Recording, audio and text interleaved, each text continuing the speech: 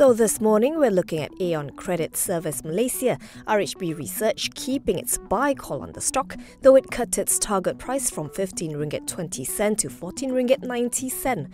The counter last traded at 12 ringgit 6 cent.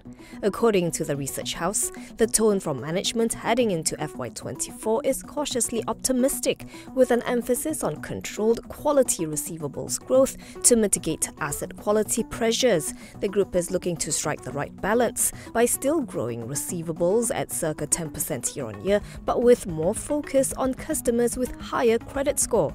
Other key growth areas would be credit cards, vehicle financing and personal financing. Some asset quality stress expected in FY24. Non-performing loans are seen inching upwards to 3 to 4% from the FY23 close of 2.89% amid inflationary pressures. Meanwhile, credit costs are expected to creep slightly higher in FY24 from 257 basis points in FY23, but a resumption of repossession activities should allow for better recoveries.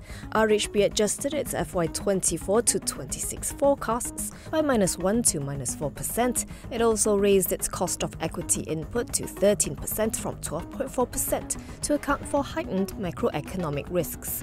Despite the muted earnings growth expected in FY24, it said it still favours Aon Credit among non-bank lenders, thanks to its sector-best return on equity and undemanding valuation.